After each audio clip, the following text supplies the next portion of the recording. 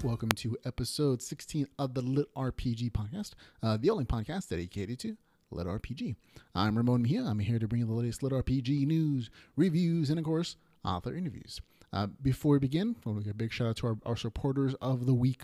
We have two new supporters, Luke Chimilenko, who is pledged on our Patreon support page to $10 a month, so he joins Alaron Kong as our top supporters on our Patreon service thing.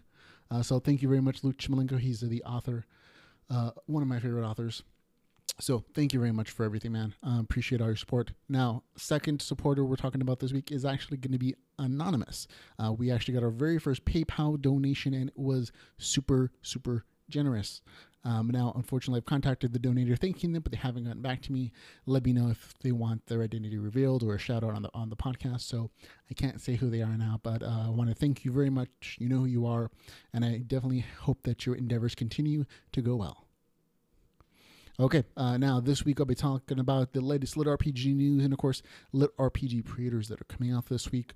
In new releases and reviews, I'll be reviewing Omegaverse Book 5, Homeland Ingame 2, Stuck in Game, Strength Build 2.0 and 3.0, two new editions in that particular serialized LitRPG series.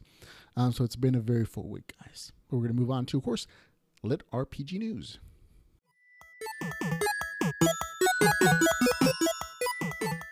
Now, our first story in LitRPG New involves the game audiobook edition.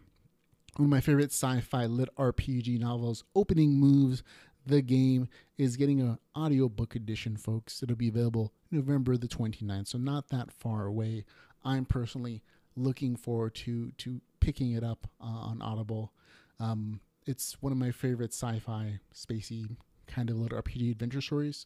I loved it as an ebook, loved it on Railroad, and I'm going to hopefully love it as an audiobook as well. I'm a huge fan of audiobooks personally. Now, if you want to sign up for a free Audible trial account and get 2 free audiobooks, folks, please use the link in our show notes on the website or in the show notes for this podcast. We'll get a couple of bucks for referring you, and it'll help support the podcast. And, of course, you get 2 free audiobooks, so good on you guys. Our next story, Alaron Kong and his new cover art. Last week showed you the new cover art for books 1 and 2 in the Chaos Seed series. This week, Alaron Kong has revealed the art for the 3rd book. Now, this is new artwork. It's a little more fancy-smancy. It usually shows Richter doing something. And in this case, he's fighting a giant... It's not an ice golem. It's like a rock crystal golem. It's in the story, folks. It is a slight spoiler if you look at the cover, but hey, that's a choice. It is very adventurous. It does draw the reader in, so I can't blame the guy for wanting to redo the covers. It looks very, very pretty, so good job, Alaron. Okay, next story. Travis Bagwell has finally finished his author webpage, and to celebrate and encourage people to sign up for his newsletter about his stuff, he's giving away 10 free audiobooks for his series Awaken Online, Book 1 Catharsis. Now, we've already viewed his book on the podcast and our recommendation page. We loved it. I mean, I loved it personally. It adventurous. If you love necromancers, if you love exploding zombies, it's definitely a good book for you. I'm looking forward to, I also reviewed the audiobook. It was really good. So I encourage you guys to go sign up for his newsletter, and you'll have a chance to win one of those 10 audiobooks, and you can get it. So good job there. Now, just to let you know, the contest is only valid in the US and the UK, apparently. It probably has something to do with the Amazon giveaways rules. So I don't think Travis can change that at all. But I looked at the website. It looks pretty decent for an author webpage. Go check it out for yourself. We'll have the link in the show notes for you to click on and check out for yourself. Okay, another LitRPG contest. This one is about naming a LitRPG series. Michael Scott Earl has written a LitRPG story on the Railroad. Now, unfortunately, he's having a bit of a hard time coming up with a good title for his series, and he's asking for your help. And is running a contest with over $200 in prizes to get it. The first prize gets a $100 gift to Amazon. Second prize gets a $50 gift card. And the other prizes are signed copies of his novels. Click on the link in the show notes or on the Zora Road page and leave your entries. And there you'll have a complete list of rules. You do have to read the story to qualify for the contest. So he's not only getting people to help him name his book, he's also getting people to read the series. Again, we'll have a link in the show notes to his story on the Rural Road and how you can enter that particular contest as well. That's going to be it for our LitRPG news section, folks. Now, just a quick review of the upcoming LitRPG. We have the Phantom Castle, Way of the Shaman Book 4, coming out in just a couple days on November the 28th. I'm personally looking forward to it. I loved Book 3. The audiobook especially was very nice. I'm looking to see how that kind of plays out in Book 4. We also have the Cadet, Squadcom Book 13, Book 1, out on December the 5th. The Way of the Outcasts, Mirror World Book 3, December the 19th. Video Game Plotline Tester, The Dark Herbalist, Book 1, on January the 3rd, 2017. And Your In-Game, LitRPG Stories from Best-Selling Authors. That is a collection of short stories from very famous LitRPG Russian authors, translated into English.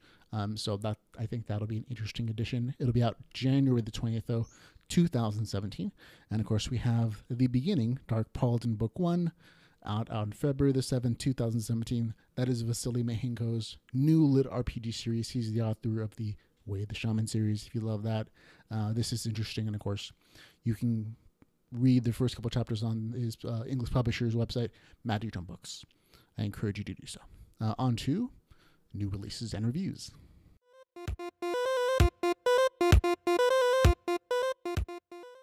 Okay, first book we're reviewing this week, and by we, I mean I, of course, Stuck in Game. It is written by Christopher Keane. The cover art does not do the book justice at all. It is a very interesting book. It is 224 pages, $2.99 US dollar. It is available on Kindle Unlimited. Now, Stuck in the Game was brought to my attention on Twitter by Future House Books. I'm not sure if they're the publishers or just a promoter for the book, but they tagged the LitRPG Podcast. Now, unfortunately, they also described it on that Twitter posting as Sword Art Online plus Ready Player One. So the story kind of had my expectations pretty high if you're going to describe it as that way. And unfortunately, it didn't quite meet it, but it's still a good story. The story is set up similarly to Sword Art Online, but that's really the only similarity to it. There is no similarity to Ready Player One whatsoever. So I'm not sure how they pulled that together.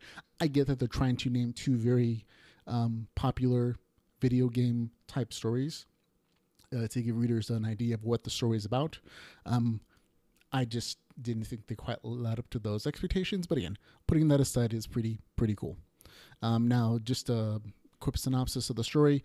A young man and his girlfriend get into a car accident. They're both brain damaged and hooked up to a dream-based VR system. Now, because of the delicate nature of the male protagonist's brain and the mechanics of the game, if he dies in the game, he might fall into an irreversible coma in the real world. So it's a trapped in a game story with a slight twist.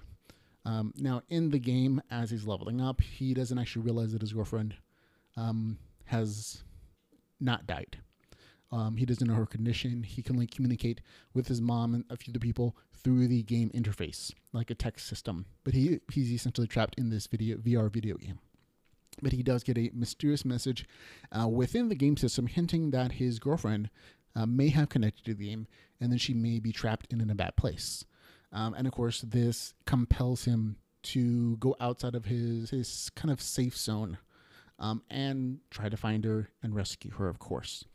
And that's kind of the story. Now, just to let you know, that particular portion of the story is it's described in the description on Amazon as a big part of the story, but it doesn't really come up until about midway through the book. So I'm a little annoyed at that particular description. Maybe the author had nothing to do with it. It may have been a publishing thing, but it's really kind of pumped up in the description of the story, but it really doesn't come up till like more than halfway through the book. So just be aware that if you're looking for that particular plot point, it comes up way later. Now, besides that particular annoyance, it's a really pretty decent story. It's a pretty fine trapped in a game story with lots of leveling, decent fights, and a very interesting magical system. I give it a 6 out of 10. I would have probably given it a 7 out of 10 if it wasn't for that particular point with the girlfriend being trapped in there with him at some point. Just because, again, I felt slightly deceived because it doesn't come until like mid of the story, but it's highly promoted in the description. That's just me personally. But it is definitely a better than average story. If that particular arc of the story wasn't there, I would have really enjoyed it more. I love the leveling. I love the adventure stuff. I love the action. I love the description of the world. All it was very cool and interesting all on its own. It didn't need a lot of the other plot points, although it made it interesting towards the second half of the book. That's just my opinion, though. So we'll have the link in the show notes if you want to pick it up. It actually came out in August of this year, but it wasn't labeled as LitRPG or brought to the group's attention, so it's here now in this particular episode for you to enjoy. On to our next review, though, Homeland, Ingame 2, by Kieran Uchi. 326 pages, $3.25, available on Kindle Unlimited. Now, if you haven't read book 1 in the series, you're probably not want to jump into book 2. It's one of those stories that you kind of have to read the first one. I mean, you can get by if you just want to jump into book 2, but you're not going to enjoy it nearly as much. Now, the main character, Tor, is returning to the game after winning a prize of over 5 million credits. Now, his last hack in the game was confiscated. In book 2, he has the money to set up a secure gaming site, a backdoor into the game, and military-grade nanobots to give him an edge when he returns there to stop the old bastards and their abuse of the regular players. If you don't know what any of that means, that's why I say read book 1. Now, this is my opinion on it. I really wanted to love this story so much. There are so many good elements of it. Interesting magic system. I like the world itself that it's set into. Unfortunately, I've always had a really hard time getting through this particular series of books. I kind of had to force myself to finish book 1. I got about halfway to book 2 and I'm like, I have other things I have to read. And I kind of stopped there. It's not a bad book. It's not poorly written. There are some grammar and spelling errors that pop up on a semi-regular basis, but they're not so big that I have to stop reading the book.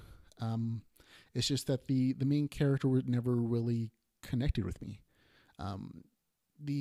The very beginning of book 1 especially kind of threw me off for a little while, and I had to push my way through that particular portion of it. And in book 2, it kind of drops you off in a place where it assumes you know who the character is, who a few side characters are, and that was there was really no way for you as a new reader to connect to the main character, Tor, or Torn, since he has to reroll his character. So it's really hard to care about the character and the things that he wants to do and the things that he's that are important to him in the storyline. Aside from that, though, good fights, good magic system. So if you're a fan of book 1 of Homeland, Ingame, you're gonna like book 2. If you're not, you're probably not gonna like this one either. Okay, on to our next book. Omegaverse Book 5. This is a favorite of mine, written by G.R. Cooper. Good job, buddy, just off the bat. It is 257 pages long, $4.98 USD. It is available on Kindle Unlimited. This is a very welcome addition to the series. The book starts out with Duncan, or Wolfgar, that's the game handle in this game. He continues his journey to find his lost friend, Shannon. That's the really big story arc from book 4. Now he's accompanied by the friends he's made in the game, in this fantasy game world, and he's sent by the AI King Clive to investigate an outpost that has stopped sending messages to the king. That's the setup of the story. Now, the payoff is a little bit different, however.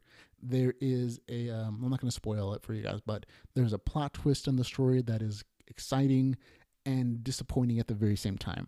Again, I'm not going to spoil it, but the story arc with his best friend Shannon turns out a lot more different than I thought it was going to be. My guesstimation, my hypothesis when I read book 1 was that it was going to be like a 3-arc book thing, and with her maybe turning up as a major villain at the end of book 6 or something. Those are my expectations for this story arc, and it didn't pan out like I wanted it to, or I thought it was going to, I should say. And so I was slightly disappointed in that.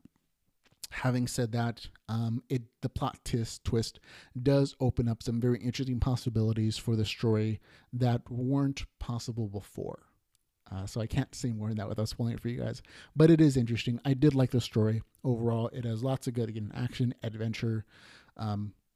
Even some town building is included in this particular book. In book 5, that wasn't in book 4.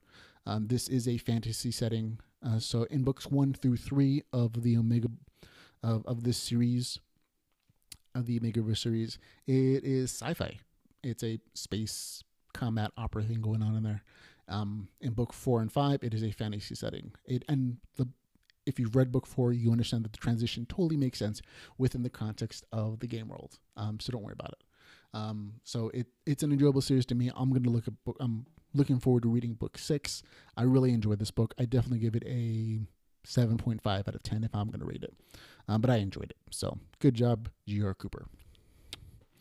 Okay, on to Strength Build 2.0 and 3.0. I'm going to review them together since they're short stories and they're in a serialized series. Last week we talked about Strength Build 1, the book 1 in that series. Now, just to let you know, these are very short stories. They're 45 pages each, but they're priced accordingly at 99 cents each. They are also available on Kindle Unlimited. So if you have Kindle Unlimited, I'd say that's the perfect way to read this series. It's a serialized series. They're intentionally short, so the author gives you that upfront information on the Amazon description page. Now, in books 2 and 3, though, the thing that I think was the most improved about the storyline is that the story, for the most part, takes place in the game. That's my favorite part of these stories, when they go to the real world and the character is very woe is me, my life is crap.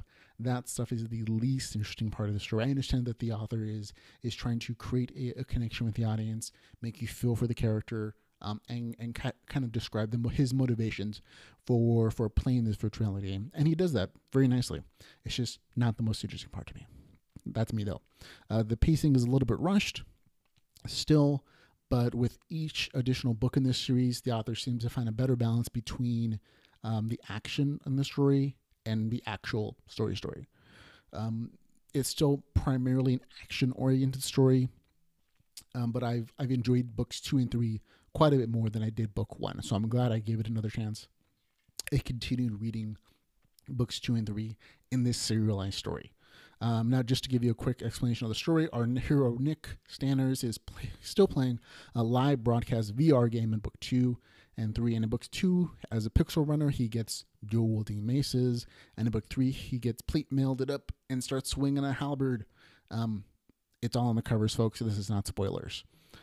Besides that, there actually a very interesting plot twist in book 3 that I hadn't expected, that I was, glad to see that the story is actually a story, not just an excuse to have fight scenes. Now, some people are actually annoyed with the short format of this book series. However, I'm trying to appreciate it the same way I do an animated series or a television series. Each book takes about 30 to 60 minutes to read, and it has its very own arcs in each episode. And I basically feel like I'd pay 99 cents for a TV episode of this quality, so why not these books? So if you think about it that way, I recommend giving it a chance. You just have to think of it a little bit differently. You may be used to reading 200-300 page LitRPG stories, but they're also priced accordingly at $3-4 or on Kindle Unlimited. But if you think of this as a television series, this matches perfectly with those expectations. So give it a chance. They're fun. I hope that the author at some point will put the books together in an omnibus. That way he can satisfy everybody in getting a larger story together as well. And that's going to be it for the podcast, folks. We're done. It was a very full week full of news stories that came out just this past week, and I've enjoyed it immensely. But again, this podcast only exists because of your guys' support. You're watching, you're listening. Thank you very much for taking the time to go over these stories and to listen to me talk about the things that I love and that you guys hopefully love as well. If you, again, want to support the podcast, there are tons of ways to do so. You can find out all the ways you can do so at litrpgpodcast.com/support. But But until the next time I see you folks and I talk to you, remember to go read some LitRPG.